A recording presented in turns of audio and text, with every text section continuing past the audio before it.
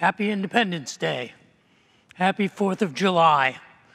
In light of the 4th of July and our celebration tomorrow, I would ask you to indulge me this morning and join with me in standing and saying the Pledge of Allegiance. Would you stand?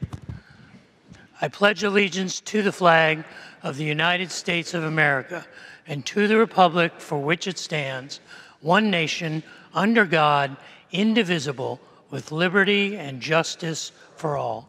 You may be seated. I don't know about you, but I think we could use a little more one nation, under God, indivisible, with liberty and justice for all. I'm not so sure that that's not more of a prayer today than a pledge.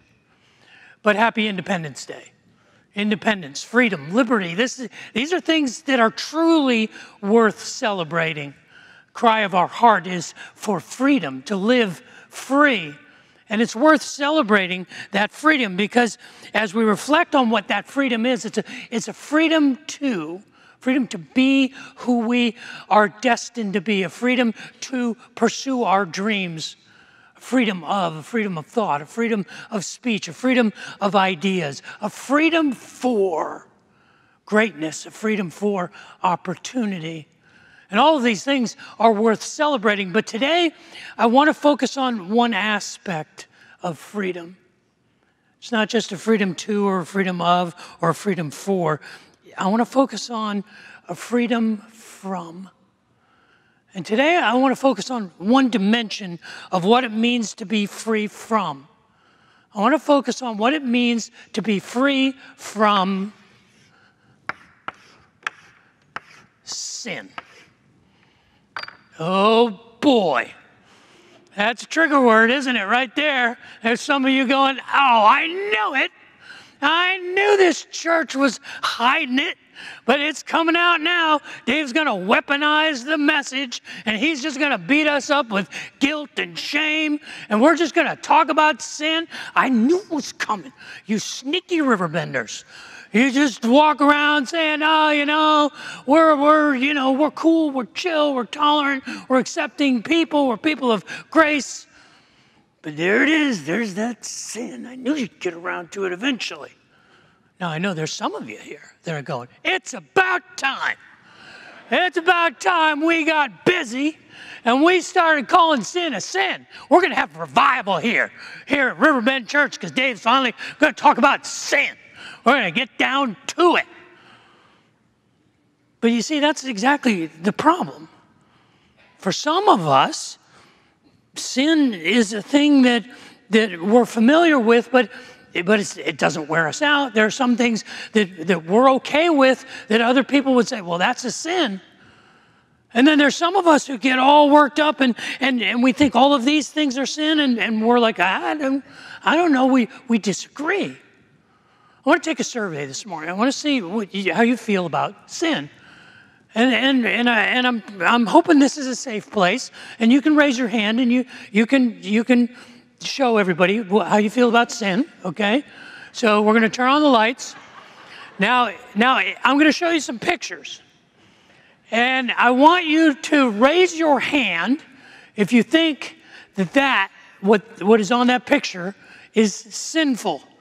If you don't think it's sinful, you just sit there with your hands in your lap. But if you think it's sinful, just go ahead. Just say, yep, that's sin right there. So you ready? You're going to raise your hand if you think it's sinful. Here's the first picture. It's a picture of French's mustard ice cream. How many of you think that's sinful? What? Those of you who don't think it's sinful, you're going to eat that with whipped cream? Are you serious? Mustard belongs on a hot dog, not in an ice cream cone. That's just wrong, okay? Since you know where I stand, that's ugh. All right, here's the next one. If you think it's sinful, raise your hand. It's called a Ford Pinto. You're a car guy, that's sin right there. See, the Ford people decided to make an economy car by just chopping the butt end off a car. What they forgot to realize was if it got hit from behind, it blew up. So you may not be familiar with the Pinto, but believe me, that is one ugly car. That's automotive sin right there. All right. I think you're all going to agree with this one. 9/11. Sin? 100%. I think that we all understood the evil of that day.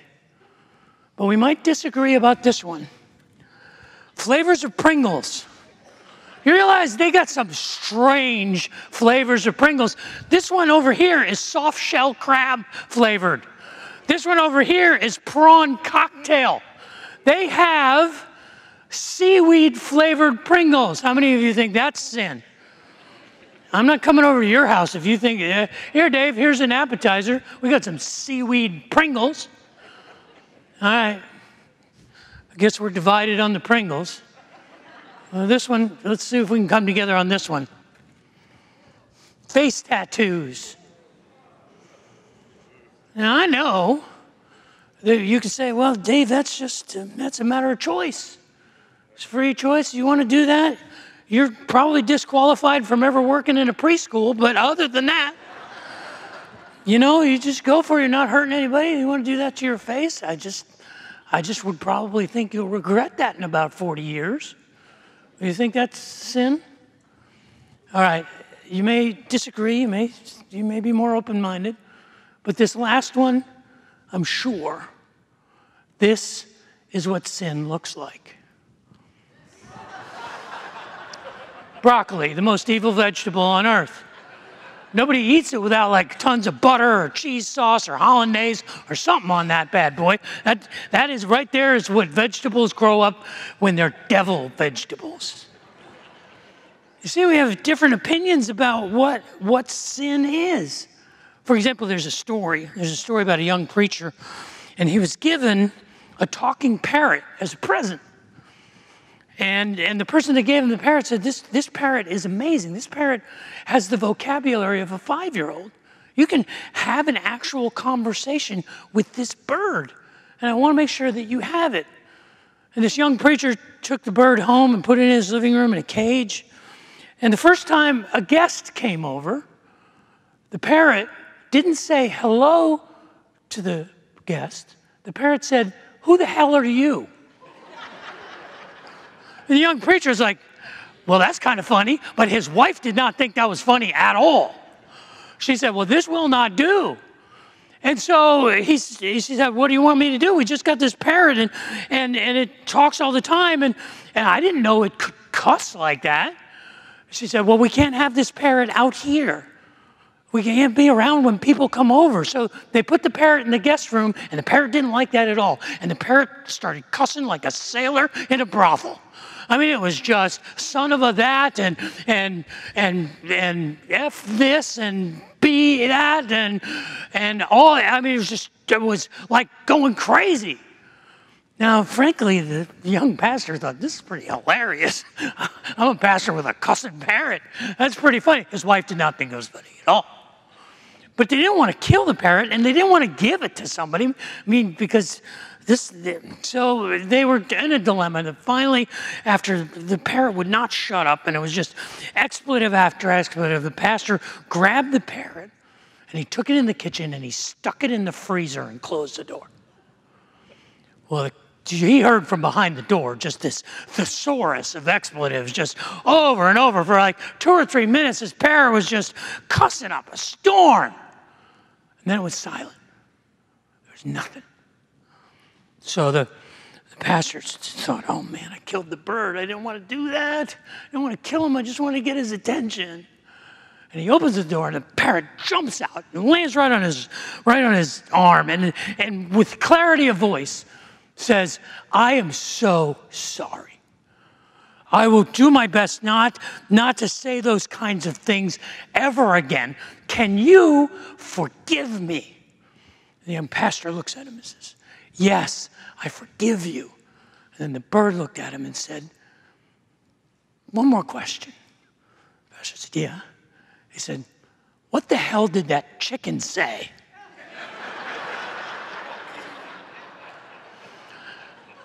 Now, I realize that some of you are saying, That was sin right there, that whole joke. You just took 5 minutes out of my life that I can't get back to tell me that silly story. That is the definition of sin, and that's the problem. If we're going to talk about being free from sin, we have to figure out what sin is if we're going to get free from it. 2 weeks ago, we started a study, and it's more of a search than a study. We started a search for our soul. What is the science of our soul? And I propose that we as human beings have a unique role in the universe as far as we know, and we are both material and immaterial beings. We are made of what is known and infinitely of what is unknown. There's a part of us that is more than meets the eye. And this is in line with post-Enlightenment human anthropology. Most scientists, most people who study human beings agree that we are more than meets the eye. That we are not just a physical body, we are also conscious beings. We have thoughts and we have ideas, and we are also emotional beings. We have a psychological makeup, and our immaterial part, the immaterial part of us, is as significant, if not more significant, than our physical part. This is completely in line with the portrait that the Bible has of us as human beings. Because the Bible encourages us to see ourselves as fashioned in the image of God. And if God is a triune God, Father, Son, and Holy Spirit, we are similar in our construction. We have a physical part, a body, and a will, but we also have a heart and an emotional part. And we also have a conscious part, our soul. But what is our soul? What makes up a soul? Well, we went into the laboratory and we looked through the lens of the 19th Psalm in search of the nature of our souls. Not only what is it, but how do we restore it? How do we renew it? How do we set it free? And what we discovered as we looked at the molecular structure of the 19th Psalm was that there is some evidence there of what the distinctive of our soul is. And I suggested that the 19th Psalm suggests that we see evidence of our soul in our appreciation of, our acceptance of, our awareness of beauty. That we as human beings have the capacity to admire and to meditate on and to recognize beautiful things, things that just are. They're just beautiful. And not only do we have the ability to recognize these things, we have the capacity to create beauty. It is the first indication that we are more than material beings, that we have a soul. The second thing we saw as we looked through the lens of the 19th Psalm was the evidence of a morality. That we as human beings are fashioned for a purpose, for a design. Think of morality as an operating system. We all have operating systems. And each of us may be programmed just a little bit differently, but when we operate in line with our purpose, when we operate in line with true north, when we operate within the framework of our operating system, we don't crash. We have an infinite capacity. And we have the need for that guidance, for that system, for that morality to tell us not just what is right and wrong, but to tell us what our purpose and our mission and our meaning in life is. And we have, as part of that immaterial part of us, a desire to know, why am I here? What am I here to do? Do I matter? Do I make a difference? This is evidence of our soul. But today we come to the third and the final piece of evidence from the 19th Psalm. And it is the evidence of the existence of forgiveness. If the cry of our heart is to be set free, forgiveness is the sign of a soul set free. To accept and to be able to grant forgiveness is a work of our souls. But to understand that, to see what that is, we have to go into the dark. We have to go into the sin. To study the stars, we have to go into the dark of space. because it's only in the dark of space that we see the true light of forgiveness. But before we enter into that, I'd like to pray. Now, I know a lot of you bow your heads at this moment, and I want you to look at me for a moment. You see what I'm doing? My first Sunday here at Riverbend Church, I wasn't sure whether or not I should take a knee as part of my message. See, when I came to Riverbend, I had been preaching for almost 20 years, and it was part of my routine. It was part of my habit. In the churches that I served, I did this as a moment to reflect, to gather our focus, as an expression of humility, to say, I'm going to take a knee to surrender myself, to integrate myself with the Spirit of God. And if you've been around Riverbend any length of time, you know that since that first Sunday in February of 2005, every Sunday, other than Sundays when I determined not to do this, I take a knee as part of our experience together, as part of the message. But if you're really paying attention, you realize that every time I do that, I pray the same prayer. Some of you may have heard it hundreds of times. May the words of my mouth and the meditations of my heart be pleasing in your sight. These are the words from the last verse of Psalm 19. David was praying for an integration of his soul with his heart and with his actions. May the words of my mouth and the meditations of my heart be pleasing in your sight. You see, David was praying for forgiveness.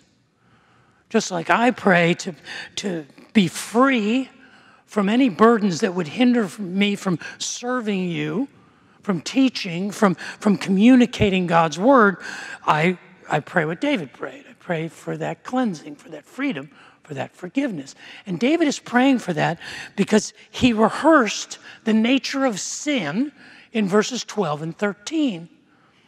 In verse 12, he says, who can discern their errors, their mistakes, those failures that they're unaware of? Forgive me for my hidden faults, he says.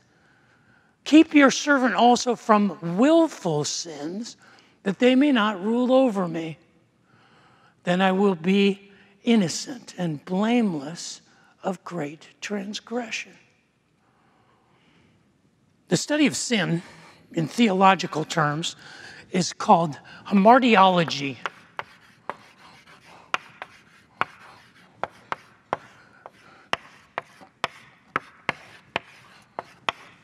Hamartiology is the theological $5 word for sin. It comes from the Greek word amartia, which is the most common word in the New Testament for sin. It means to break the law or to trespass. It has an entire thesaurus of translation. But there's another word for sin in the Greek language in the New Testament, and it is anomia.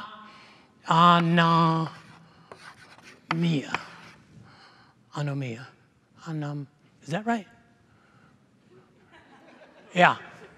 Anomia. Means not, and nomos is the Greek word for law. It means to not follow the law. And both of these words appear in Romans chapter 4, verse 7. In the first 6 chapters of the book of Romans, it is Paul's hamartiology. In Romans 1 to 6, all the way into chapter 7, actually, the Apostle Paul is exploring the darkness of sin. What is the nature of sin? And in Romans chapter 4, verse 7, he uses these 2 words. He said, blessed is the man whose transgressions, amartia, are forgiven, and whose sins, anomia, are covered. But the Apostle Paul is not just speculating about the nature of sin. He is reflecting the rabbinic understanding of 2 categories of sin. He's reflecting his rabbinic training. You see, he's quoting Psalm 32, almost word for word. It's a transliteration of Psalm 32, verse 1, where it says, blessed is the man whose transgressions are forgiven, whose sins are covered.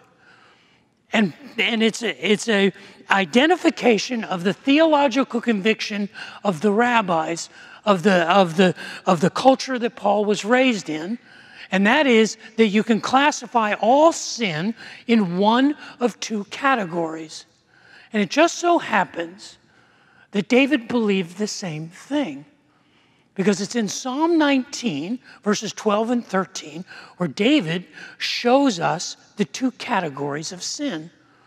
The first category is in verse 12, and it is the category of sins of omission. He says it in verse 12. He says, who can discern their errors? And the word there is the word shagah. And shagah kind of means mistakes. These are the sins that I didn't know. I didn't know was wrong. I didn't know I shouldn't have said that. I didn't know I shouldn't have gone. I should not have gone there. I was unaware. They're when you fail to meet someone's expectations, when you offend someone just because you smell funny. These are the shagah. But then he says, forgive me, there in verse 12, forgive us for our hidden faults. And it is the word sahar. And sahar means to hide with an intent to deceive. Those are our secret sins. The sins that nobody knows about, the things that we do in the dark when no one can see us. And so the first category of sin that the rabbis understood, that David understood, that if we are going to understand what it means to truly be free, to be free of sin, we have to understand that there is a kind of failure, there is a kind of sin that we do without knowing it. They say, oh man, that sucks. I mean, come on, how are we supposed to keep up with that? Believe me, I'm well aware of this. I offend people all the time. I am convinced I'm offending some of you today by wearing jeans and an untucked shirt. I'm offending some of you by using the word hell in a joke that I told earlier in the message. And I realize that I may have offended some of you by asking you to stand and say the Pledge of Allegiance. I do it all the time. We disappoint people. We fail to meet their expectations. These are sins of omission, not just the things that we hide from others. Those things that we do that we're completely unaware. I didn't know. I didn't know that bothered you. I didn't do it intentionally. I was just being me. About 5 years ago, a guy showed up here at the office in the middle of the week. It was a guy I hadn't seen in 25 years. He said, well, I was in Dallas. I was down from Dallas on business. I was here in Austin, and I said, I got to go by and I got to see Dave. I hadn't seen him in 25 years. Now, he shows up and he says, I want to come by and see you, and I wanted to apologize. And I was like, for what? He said, well, 25 years or so ago, my wife and I were going through a tough time, and you didn't show up. I thought we were friends. You didn't call and you didn't ask. You just kind of didn't care. And I hated you for that. And I knew they had left the church, and you notice when you're friends with someone and then they disappear from your life. But I didn't know I had done, for 25 years, he was angry at me. And he came into my office and said, I apologize, I need you to forgive me. And I'm like, oh, that's easy. You see, he was doing what, if you're familiar with the 12 steps in AA, it's the 8th step. If you really want to get free, you've got to go back over your life and you've got to say, who are the people who I have wronged? Who are the people who I have harmed, even unintentionally? And if possible, I want to make it right. Well, that's a heavy weight. Heavy weight. I mean, I could spend most of my weeks apologizing to most of the people that I know, mostly my wife, every day. I'm sorry. But the reality is, you see, we live in a world of entropy. We live in a world that doesn't get stronger. It's a world that continues to fall apart. We live in a world under the law of entropy, and the law of entropy says that once you stop growing up, you start growing old. It's evident when you're finished building your house, the day you are done building it is the day that it starts to fall apart. It's entropy. We live in a universe that is enslaved by the law of entropy, and it is forgiveness that sets us free. It is that forgiveness of keeping short accounts, of being willing to say, I didn't know. I'm sorry, I didn't know that bothered you. It's being willing to make amends. It's being willing to hold ourselves accountable. To say, in so much as I possibly can, I will seek not to offend or to harm. But you see, that's the beauty of forgiveness. The beauty of forgiveness is that it covers over even those things we are never aware of. I could have lived my entire life and never known I had offended that guy. I had no idea he was mad at me for almost 25 years. But the reality is forgiveness is great enough. The grace of God is large enough to forgive us even from our sins of omission. But there's a second category of sin, and I think you all know what it is. It's sins of commission.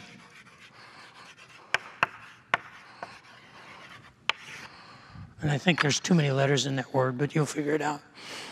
The sins of commission. The sins of omission. I'm so glad that there's spell checking now, you know. You ever go back and look at your text and you say, oh, that's not what I meant. It's like when I said, I'm feeling like you're nuts, and I do Y-O-U-R instead of Y-O-apostrophe-R-E. Think about it. But the reality is, these sins I understand. These are the sins that I do intentionally. This is the times when I know where the line is, and I cross it anyway. In verse 13 of Psalm 19, David says, keep your servant also from willful sins. And the word for willful sins that I'm trying to remember right now, show it to me. Show me, oh, there it is, it's odd, that's it. I'm really having problems remembering my Greek and Hebrew today. The word zod, it means to be insolent. Means to know what to do and to do the opposite. It means to be malicious. It has the idea of intentionally offending someone. Keep me from intentionally offending someone, that they might not rule over me, that those intentional choices may not rule over me. Then I will be blameless and innocent of great, and the word is peshe. Pashe is this idea of trespass, of the idea of crossing a line, the idea of an awareness of disobedience. It's interesting, there's a bar downtown called Peshe, and I don't think it's an accident that it's the same as the Hebrew word pasha or pashe, which means to disobey. Now these I understand. I understand these kinds of sins. I understand these kinds of sins because they're represented by this one phrase. You're not the boss of me. And basically what we are saying to whatever rule we are violating or whatever line we are crossing or whatever offense we are intentionally doing, we're saying, I am a free, autonomous person. I will do what I want. I will say what I want. I will go where I want. I will cross any line. But what does he say? Notice what he says in verse 13. He says, keep your servant also from willful sins, that they may not rule over me. You know what these kind of sins are? These are the kinds of sins we cannot not do. I didn't want to overeat. I didn't want to drink too much. I didn't want to take those drugs. I didn't want to lie, but I did anyway. And when I was doing it, I knew I was doing wrong, but I couldn't stop myself. But what does he say? He says, keep your servant. He's crying out to God for accountability. And I think sometimes to find true forgiveness, we have to find someone who will hold us accountable. Someone who will say, because we can't do it on our own. Because sin is that strong. And it says that they will not rule over me. David recognizes the power of his vulnerability and his frailty. But it's not just in the struggle with sin that we realize its power. It's the difficulty of forgiveness for sins of commission. It's the person who intentionally destroys your marriage. It's the person who intentionally destroys your company. It's the person who harms your child. It's the person who steals from you or lies to you. The person who crosses a boundary and intentionally harms you or offends you. Can you forgive that person? Oh, that's when it really gets to be tough. But I think the toughest part is, can you forgive yourself? Because we know the people we want to be, and we know the times when we don't live up to that, times when we give up or we suffer under the slavery of our addictions and our struggles and our temptations and our frailties. But I'm here to tell you that the cry of our hearts is for freedom, and the promise of our soul is that we can be set free. That God's forgiveness is great enough to forgive us of our sins of commission and our sins of omission. So no matter how big we define sin, no matter how dark we believe that it is, remember this: the forgiveness of God is greater. So we get a sense of what sin is, of the depth of sin.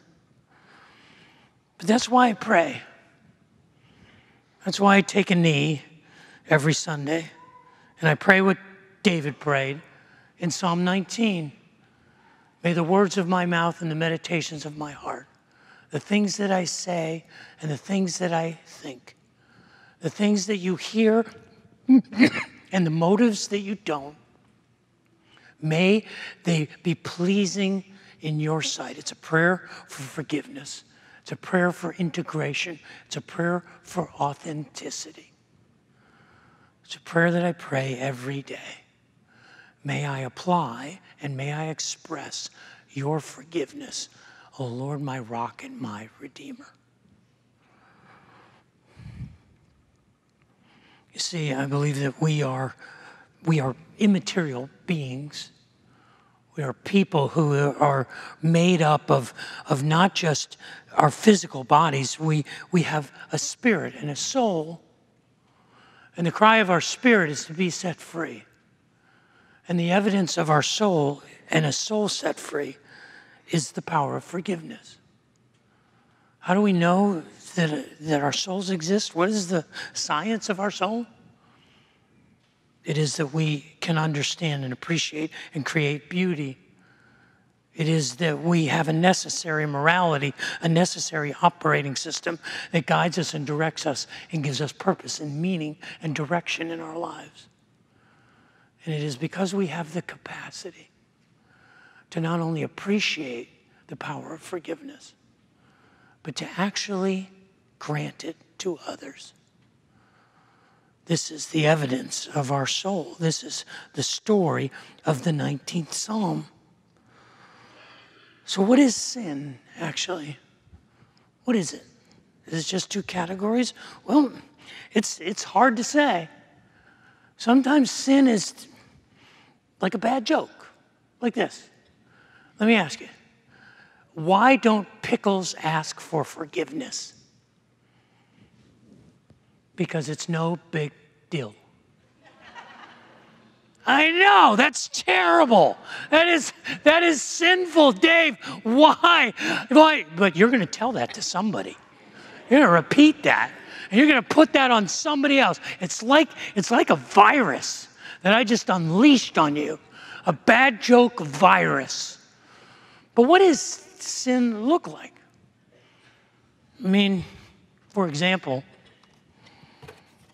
what is this? Is this sin? You say, well, I'm not sure that would be something I'd do. But hey, if that's your jam, if that's what you're into, okay. I'm not, it wouldn't be me, but yes or no? I think we would agree for sure that this is sinful. Pictures of children from Auschwitz. I think we would all say, yeah, that's a picture of sin. We may be divided on this next one, though. A very large man in a very small Speedo dancing beside a pool. You may say, well, go for it, brother. Feel free. And others of you may say, I can't unsee that, Dave. I can't. It's burned in my retinas. Well, what about this? Unicorn meat. You're going, is there such a thing? Is that an actual thing? Well, if there is, I'm not sure we should eat it. We should put it in a zoo or something. We shouldn't put it in a can. That can't be good. That's got to be sin. Unicorn meat, right? For sure. But I know we will agree, 100% of us, on this is sin. Ketchup on hot dogs. No. Mustard on hot dogs, ketchup on hamburgers. Mustard hot dogs good, ketchup on hot dogs, sin. I'm not even going to go into mayonnaise on French fries. Don't do that around me. Just don't do it. But you see, I think we acknowledge the reality of the idea of missing the mark, of falling short. But what we celebrate is the idea of forgiveness. And forgiveness has its evidence in our soul. Forgiveness is the evidence of a soul set free. And it is the cry of our hearts to be free. We are made in the image of God. And as people who have the Imago Dei, we are people who have a free will. We have the ability to choose. We have the ability to chart our own course. We are granted by God great freedom. And we are given the promise that that cry of our hearts will be met through the grace and the forgiveness of God if we accept it and express it in our soul. Her name was Emma Lazarus, and she was a Jewish-American poet. And when the French government donated to the United States the Statue of Liberty, they took Emma Lazarus' poem called The New Colossus, and they carved it in stone on the foundation of the Statue of Liberty. You know what it says. Give me your tired, your poor, your huddled masses, yearning to breathe free. Freedom is something worth celebrating. Liberty, independence. This is a weekend when we can rejoice in the freedoms that we have. But I would suggest that on the 4th of July and on the 5th of July and the 6th of July and every day, we celebrate our freedom, our independence, and our liberty. Our hearts cry for freedom, and forgiveness is a soul set free. Happy Independence Day.